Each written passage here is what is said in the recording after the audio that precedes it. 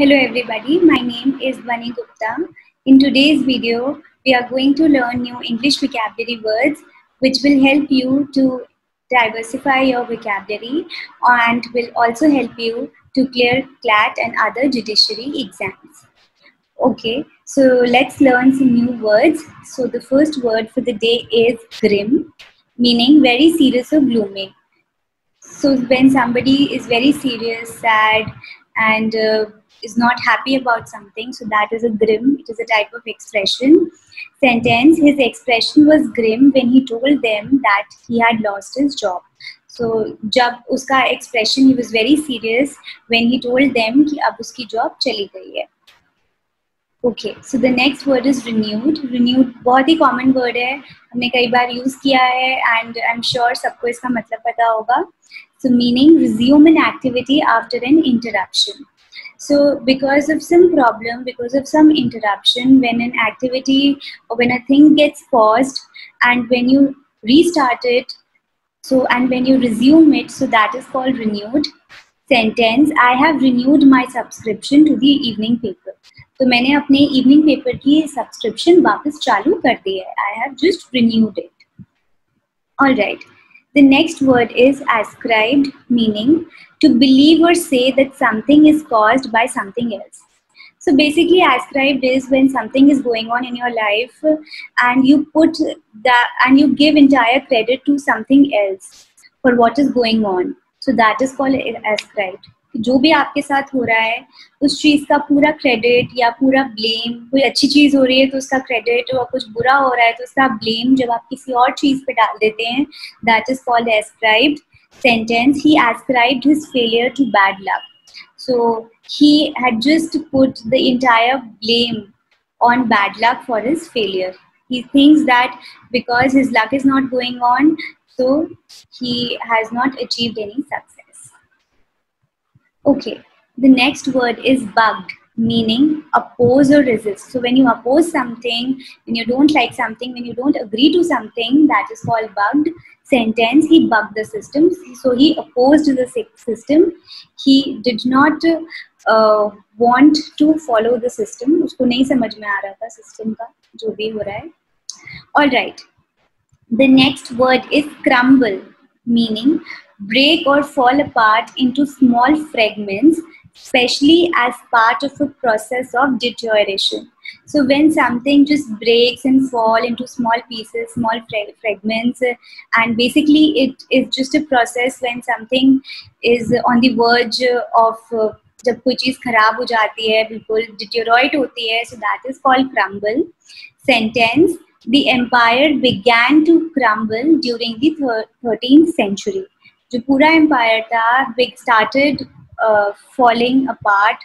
So it started just breaking into small fragments during the 13th century.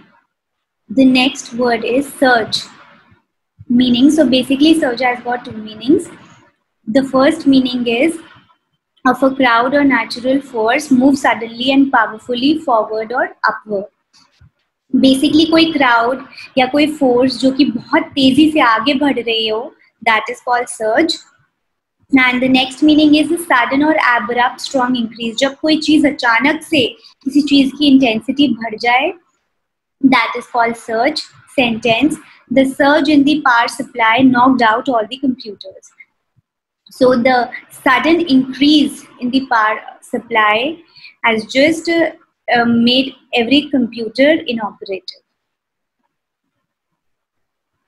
Okay, so the next word is hammered, meaning very drunk. So somebody who's very drunk, that we call it hammered. Sentence: we went to a wine bar and got totally hammered. So we went to a bar and then we got very drunk. So it is like we went to a wine bar and got totally hammered. Okay, the next word is pulled off. So pulled off is basically an idiom also. It's an idiom only. So its meaning is to, कई बार आपने सुना होगा लोग बोलते हैं कि तुमने ये चीज़ बहुत अच्छे से pull off कर दी. You were able to pull off so well. So basically the meaning of pull off is to carry out despite of difficulties. So no matter how this situation is, no matter how many difficulties you have to face, लेकिन उसके बाद भी when you're able to carry out things very nicely, that is called pulled off. Sentence: I'm sure you will pull off the competition. I'm sure you will be amazing. You'll be able to do the competition very well. Okay. So these were the words for the day. Now it's time for the quiz. Please write the meaning of the following words. The first word is preposterous. Second, unabated. Third, turf. Fourth, palpable. Alright, now time for answers. The first word is preposterous, means senseless, utterly foolish. Somebody you think who's silly, senseless, never uses his brain, is foolish. So that is called preposterous. Unabated, being at full strength or force. कोई चीज़ जो कि पूरी अपनी ताकत के साथ की जा रही है, full force के साथ की जा रही है, पूरी तैयारी के साथ की जा रही है, that is called unabated. The third word is turf. So basically turf has two meanings. Turf का मतलब grass भी होता है. If you have written grass, then grass is also correct. But the other meaning written here is force someone to leave somewhere. जब आप किसी को force करके कहीं और बोलते हो जाने के लिए, when you say someone to leave, that is called turf. The fourth word is palpable. Capable of being touched or felt. तो कोई चीज़ जो कि you think can be, you can feel something, you can touch something, so that is called palpable. Okay, so that's all for today. Thank you very much. Please like and keep sharing.